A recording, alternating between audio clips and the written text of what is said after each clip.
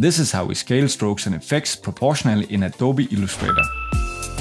So here we have a star with a stroke around it, and the stroke is 20 points wide. So just to show you some examples on the issue we are trying to resolve right here, let's try to scale the star down and see what happens.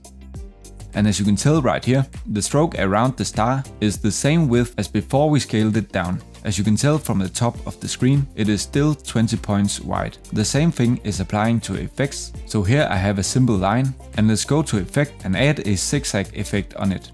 So if we now scale this line, we can see that the zigzag effect is simply getting squeezed together instead of scaling proportionally. Fortunately for this, there's a really simple fix. So let's undo this and show you how to solve this issue. So what we want to do is find the transform panel right here. If it isn't open, you can go to Window and find it right here.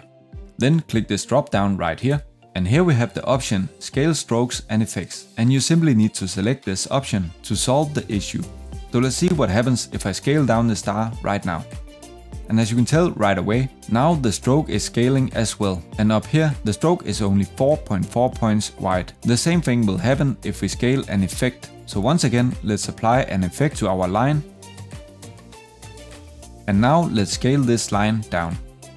And as you can tell, it now scales proportionally. Thank you for watching.